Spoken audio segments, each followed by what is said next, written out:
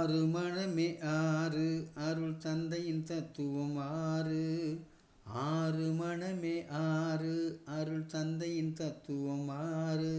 சேர்ந்து வாழ மனிதனுக்கு சொல்லிய தத்துவம் ஆறு. சொல்லிய தத்துவம் ஆறு. ஒன்றே சொன்னார் நன்றே சொன்னார் உலகில் வேண்டும் அமைதி. நம் மனதில் வேண்டும் அமைதி. மனம் அமைதியின்றி அலையும் உயிரின் ஆயுள் நீளம் பாதி. இந்த உண்மையை சொன்னவர் மகரிஷி நம்மை உணரச் செய்த அருள்நிதி. இந்த உண்மையை சொன்னவர் மகரிஷி நம்மை உணரச் செய்த அருள்நிதி. அன்பொழி தந்த ஆசானை அனுதினம் போற்று வணங்கிடுவோம். ஆறு மனமே ஆறு அருள் தந்தையின் தத்துவம் ஆறு. ஆசை கோபம் களவு செய்பவன் பேசத் தெரிந்த மிருகம். ஒழுக்கம் கடமை ஈகை செய்பவன் உலகில் உயர்ந்த மனிதன். ஆசை என்பது பிள்ளை மனம், கோபம் என்பது மூர்க்க குணம். ஆசை என்பது பிள்ளை மனம், கோபம் என்பது மூர்க்க குணம். இந்த இரண்டு குணத்தை நீக்கிவிட்டால் நலமாய் வாழ வழி கிடைக்கும். ஆறு மனமே ஆறு அருள் தந்தையின் தத்துவம் ஆறு.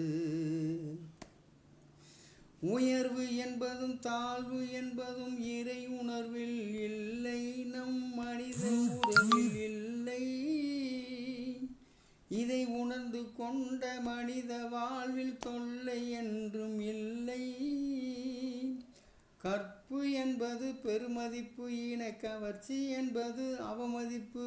கற்பு என்பது பெருமதிப்பு, இன கவர்ச்சி என்பது அவமதிப்பு.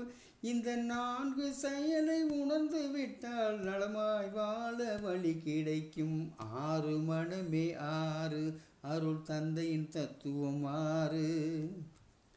இன்பத்தில் துன்பம் துன்பத்தில் இன்பம் இயல்புக்கே நியதி. இதை உணர்ந்திடாமல் வாழும் மனதில் என்றும் இல்லை அமைதி. வஞ்சம் என்பது கள்ளமனம், கடும் பற்று என்பது தொல்லை தரும். வஞ்சம் என்பது கள்ளமனம், கடும் பற்று என்பது தொல்லை தரும். இந்த ஆறு குணத்தை சீரமைத்தால் தந்தையின் ஆசி கிடைத்துவிடும். அருள் தந்தையின் ஆசி கிடைத்துவிடும். ஆறு மனமே ஆறு அருள் தந்தையின் தத்துவம் ஆறு. சேர்ந்து வாழ மனிதனுக்கு சொல்லிய தத்துவம் ஆறு. சொல்லிய தத்துவம் ஆறு. ஆறு மனமே ஆறு அருள் தந்தையின் தத்துவம் ஆறு.